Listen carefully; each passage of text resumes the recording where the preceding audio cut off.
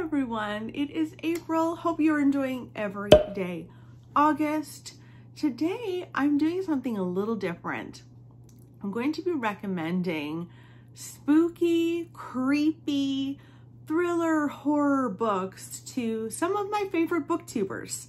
These booktubers do read a little bit of spooky books every once in a while. Some of them read a lot of them and some of them read just a few.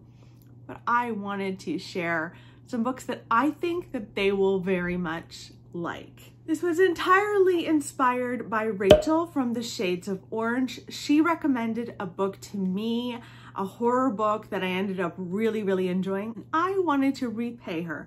So we're going to start with Rachel from the Shades of Orange. So Rachel is very much one of the queens of horror on Booktube. She reads horror, sci-fi, a little bit of fantasy as well, dark grim fantasy.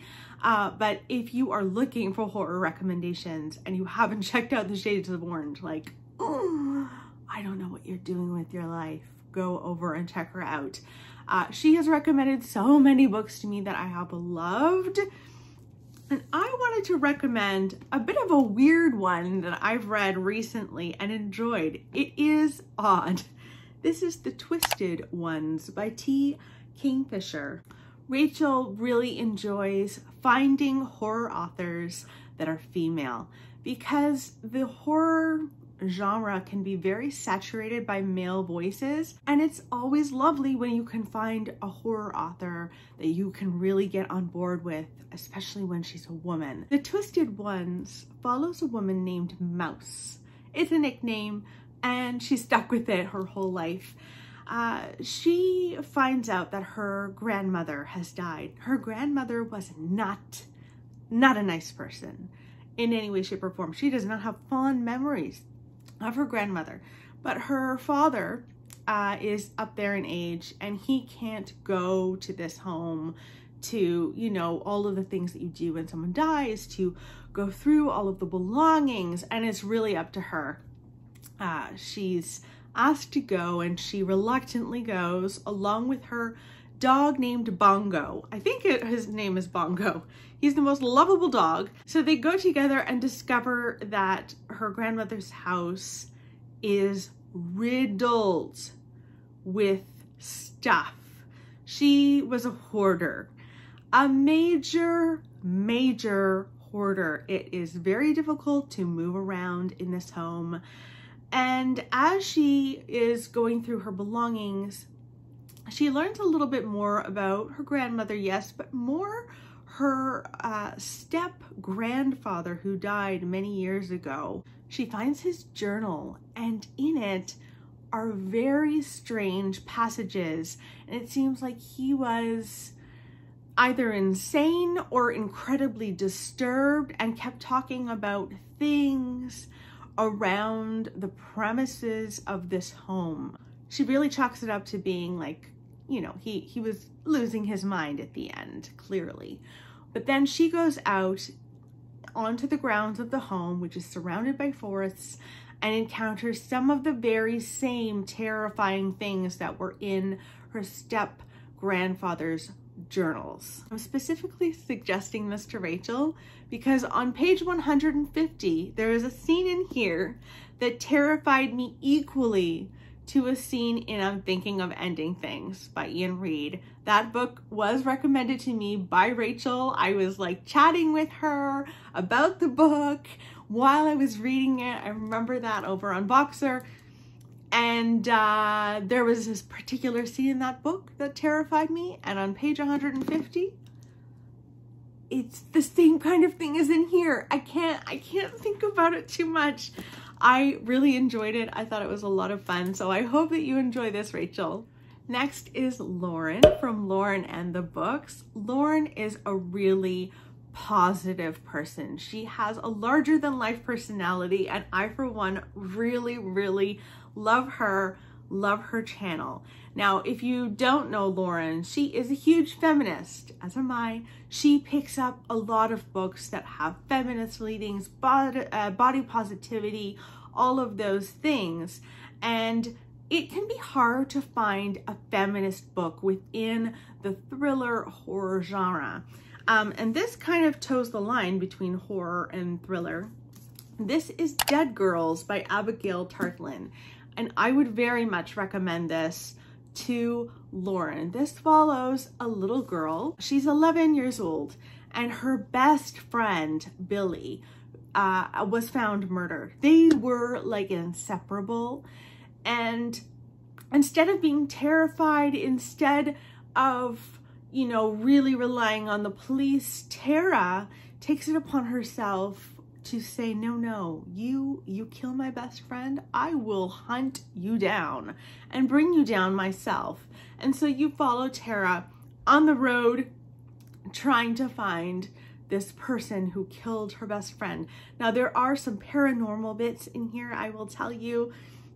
Some of the dead girls in the past come out to play and work with Tara to help her bring down the culprit. I really enjoyed this. Very, very feminist. Talks a lot about the male gaze and the impact that men can have on girls and women and their bodies being sexualized, and Tara will not stand for it.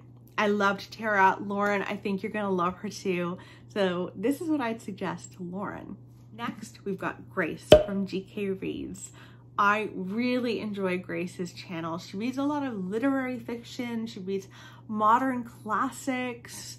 Love her channel. And she recently, well, I don't know if it's so recent, she did a video about some of the things that she absolutely loves, like tropes in books that she's just there for. She loves these particular themes, and so she gave me a lot to think about.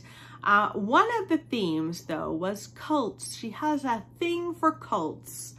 And so I don't know if she's read this. I'm very much hoping that she has not.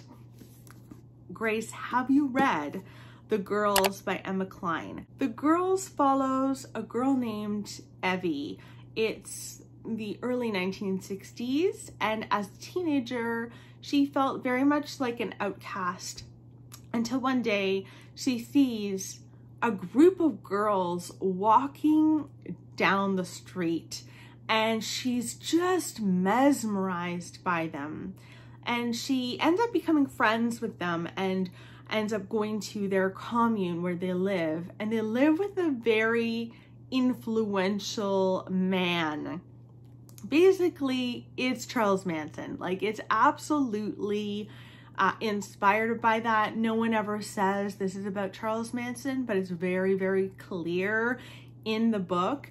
And you follow her at that time as a teenager, and you also go forwards in time when she's an adult, and she's reminiscing about that time that she was part of the family and the murders that took place while she was part of the family.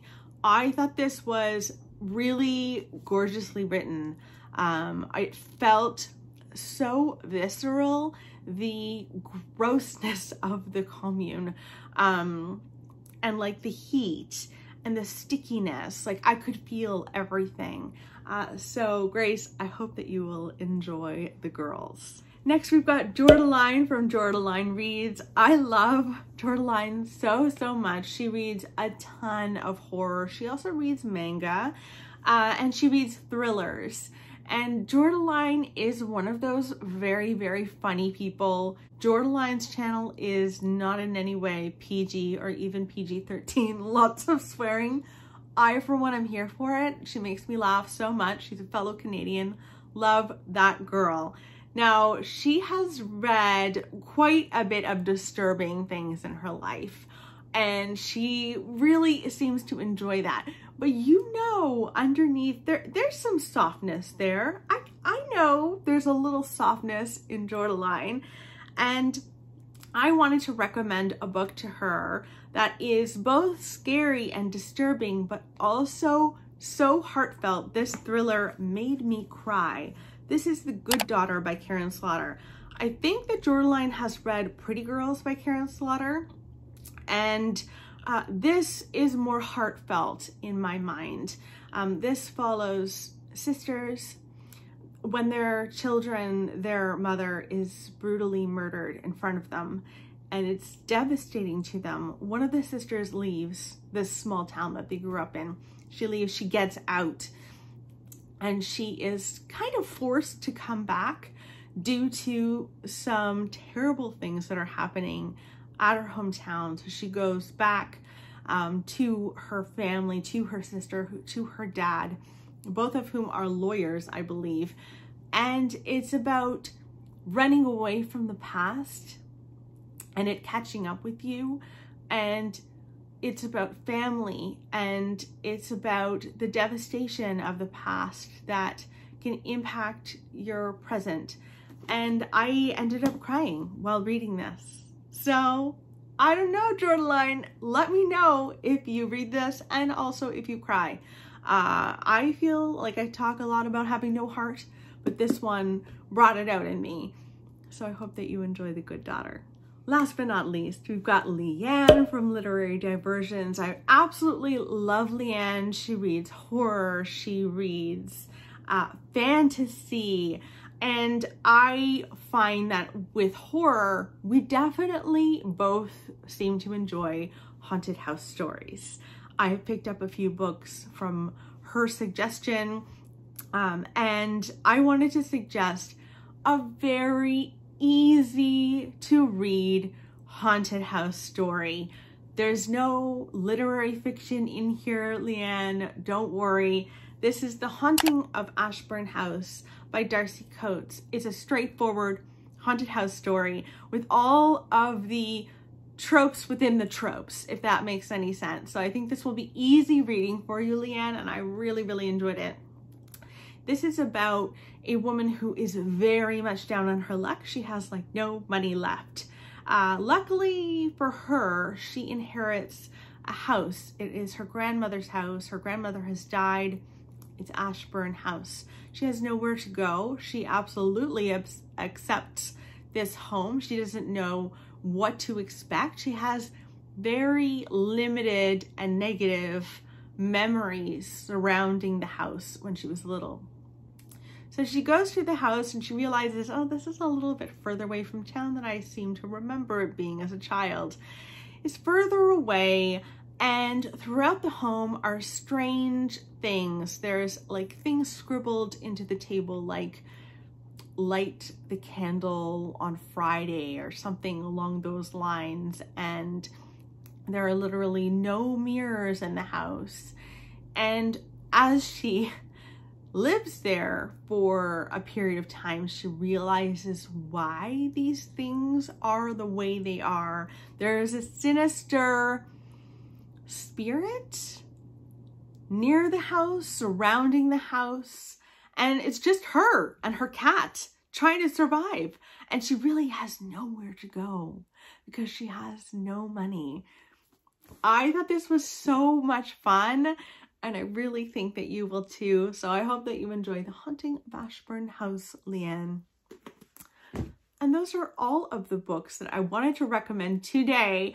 I'm going to do a similar one to this if you guys are up for it, probably in a couple of weeks, suggesting more creepy books to some of my favorite booktubers. I hope that you enjoyed this video. Let me know in the comments below what spooky book that you would recommend to me. I would love to know, and I'll chat with you soon. Bye, guys.